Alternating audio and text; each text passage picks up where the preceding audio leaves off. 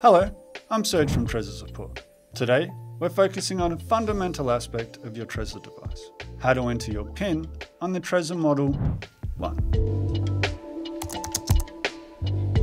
Trezor Model One uses a unique security feature called a blind matrix for PIN entry.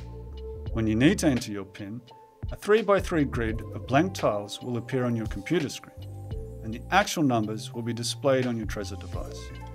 This system is designed to protect your PIN from being easily observed by anyone else. Let's see how this works in practice. For this demonstration, I'll enter a simple PIN, 1234. Watch closely, but please never use this as your actual PIN. To enter your PIN, watch the position of each number on your Trezor, with the corresponding tile on your computer screen. If the number 1 is in the top left corner of your Trezor, you'll click the top left tile on your screen, and so on for the remaining digits. Remember, the positions of the numbers are shuffled every time you enter your PIN, ensuring that even if someone is watching your screen, they can't guess your PIN. To wrap things up, your PIN is essential for protecting your Trezor from physical access.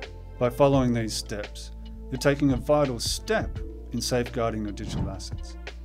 If you need any assistance, Trezor Support is here to help. Thanks for watching, and stay safe.